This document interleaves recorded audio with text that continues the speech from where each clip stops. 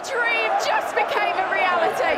Can you quite understand what just happened? No, I obviously dreamed.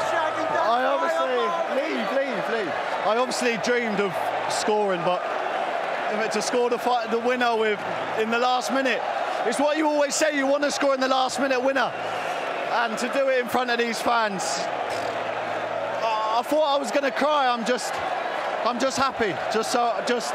I can't put it into words. We've had a dream. We haven't had the best season, myself included, but to do what we've done tonight for these fans, we said before, we see it all on Instagram, all the fans, and to give them this moment, I'm over the moon. Well, you left it late to get the opportunity, right? You're on about 87 minutes. The ball comes to you. You've made the run. What is going through your mind? No, listen, I think as in my position, you make that run 10 times and you might get it once, but as soon as you get it, you got to put it away. And I had a lot of time, but I was confident, and then I see it go in, and I didn't know what to do. Have you ever had a feeling like this in your entire life? Never. I said, leading up to this is the biggest game of my career. And obviously the emotion, I thought it was going to go to extra time.